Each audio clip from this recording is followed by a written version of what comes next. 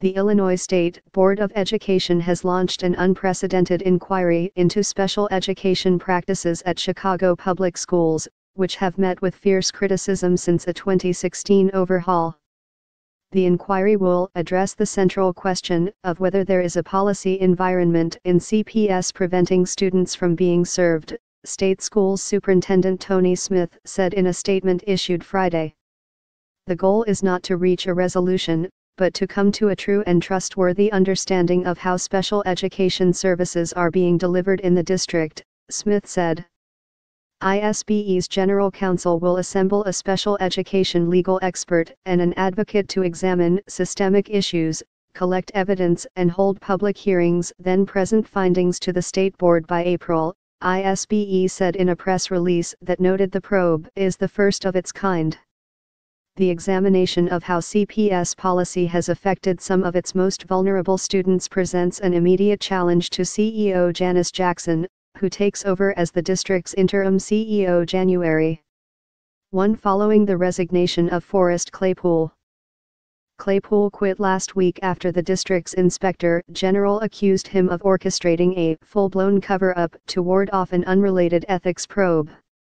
CPS last year laid out plans to overhaul its special education programs, citing persistently low test scores for disabled students, insufficient oversight, and a lack of consistent standards despite growing budget costs.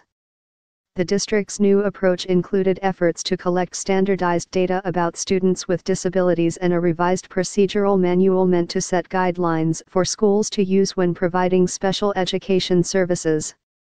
Many of the district's changes, however, were quickly opposed by parents and community groups.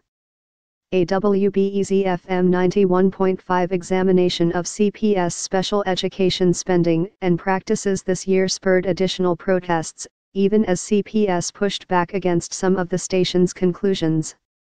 Advocates and community groups including the Chicago Teachers Union, Shriver Center on Poverty Law, the Ounce of Prevention Fund and Access Living Disability Rights Group presented their concerns to ISBE last month.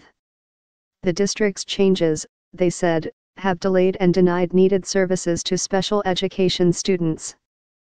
We believe the situation may be so egregious that ISBE may be required following an investigation to appoint an outside expert to facilitate corrective action in relationship to the CPS special education program, the group said in a November letter to the State Board.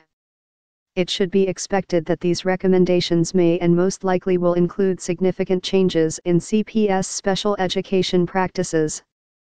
CPS, in its own letter to ISBE last month, said it would welcome this conversation.